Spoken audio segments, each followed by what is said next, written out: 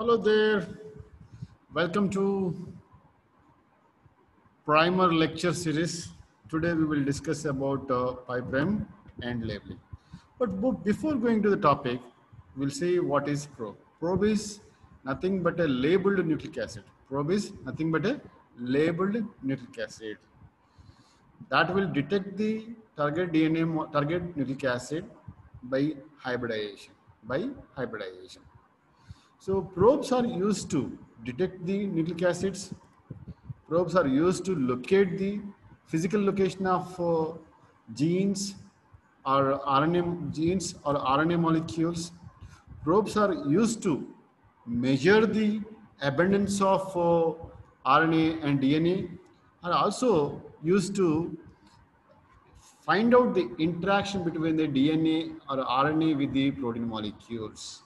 So, interaction studies, measuring the abundance of nucleic acids or detection of the nucleic acids, or to find out the exact location of RNA or DNA in a given nucleus. So, these are the uses of probes. Probes are prepared in two different ways. One is one is end labeling. The second one is all along the molecule. All along the molecules. Means end labeling means the labels are added at the ends.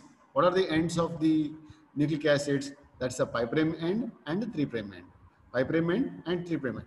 So labels are added at the 5 prime end or 3 prime end, that is called as end labeling. All along the molecules means the labels are incorporated into the DNA fragment, that is called as all along the molecule. So today we will discuss about end labeling, especially 5 prime end labeling. 5 prime end labeling means what? You all know that pi prime and pi prime DNA molecule or RNA molecules are having the pi prime phosphates. Pi prime phosphates. So the existing phosphate molecules are replaced with the radioactive phosphate molecule. That is what is called as a pi prime labeling. You see? Here, the phosphate is labeled. Phosphate is labeled. In the next slide, we'll see the procedure of labeling. You see, pi prime phosphate and labeling. Pi prime. You see, pi prime phosphate groups of DNA fragments replaced with radioactive terminal gamma phosphate of ATP. So DNA fragments are having the pi prime phosphates. Those pi prime phosphates are replaced with the radioactive gamma phosphate, is called as a pi prime phosphate labeling. So for this process, two enzymes are essential. One is alkaline phosphatase and second one is polynucleotide kinase. Polynucleotide kinase. Alkaline phosphatase and polynucleotide kinase. You see, alkaline phosphatase will remove the existing phosphate groups from DNA fragments. Alkaline phosphatase can catalyze the removal of phosphate groups from pi prime end by breaking the phosphomonoester bond. Phosphomonoester bond. Once the alkaline phosphatase removes the phosphate groups from the pi prime phosphate, then it forms the pi prime OH. The second enzyme, that is a polynucleotide kinase, that is T4 polynucleotide kinase, can transfer the terminal gamma phosphate of ATP to the pi prime OH of DNA fragments. That's nothing but phosphorylation. That's nothing but phosphorylation. So this is what is the whole process of pi prime phosphate and labeling. In the next slide, we'll see the flow chart of pi prime phosphate and labeling.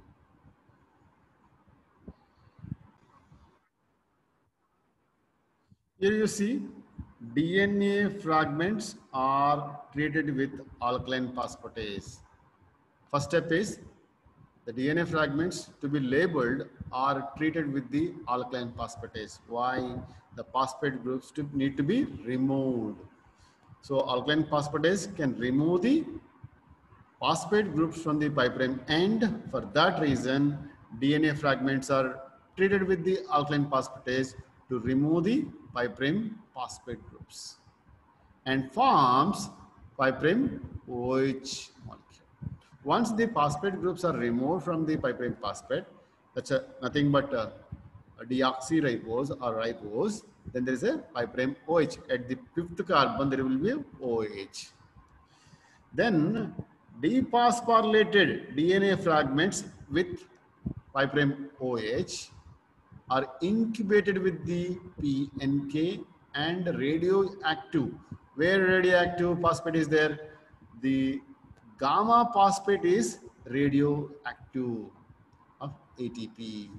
Then this PNK catalyzes the forward reaction by where it involves the transfer of gamma phosphate of ATP to 5' OH of polynucleotide or DNA fragment. You see, PNK performs the forward reaction and phosphorylates the 5' OH DNA termini. So, polynucleotide kinase can transfer the terminal gamma phosphate of ATP to 5' OH of DNA fragments. That's nothing but phosphorylation. So, when a gamma phosphate of ATP is radiolabeled, then that phosphate is now transferred to the 5' OH of the DNA fragment by PNK. That is nothing but polynucleotide kinase. Now you see the probes are ready and these probes are very specific. Very specific because we did not include any nucleotides into the probe preparation. Only we changed the or replaced the normal phosphate with the radio labeled phosphate. So these probes can identify its complementary DNA or RNA molecule in the given sample very specifically. Non-specific binding won't be seen with the pi prime and labeling of phosphates. So the probes prepared in this manner are very specific. The sensitivity will be less because only functional group is ready labeled. In the next slide, we'll see the same in the picture format. You all know that probes are single-stranded nucleic acid molecules, right? You see, this is a one DNA fragment where it is having 5' phosphates and 3' OH. Now, these fragments are treated with the alkaline phosphatase. Why we are treating with the alkaline phosphatase? To remove the phosphate, existing phosphate groups at the pi prime end.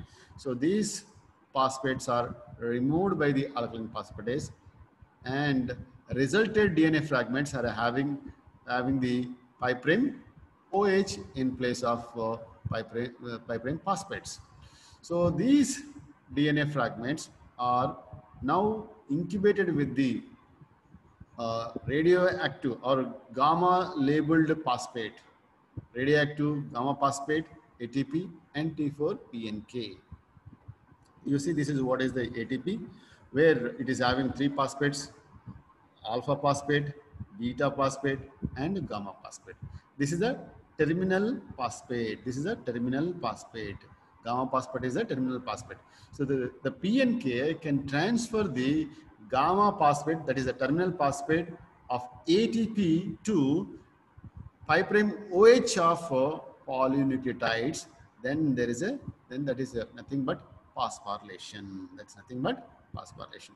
This is how pi prime end labeling is done. So this is how you prepare the probes, and I said they are very specific and sensitivity is less. Right? Thank you all for listening. And I forgot to tell you one more point here.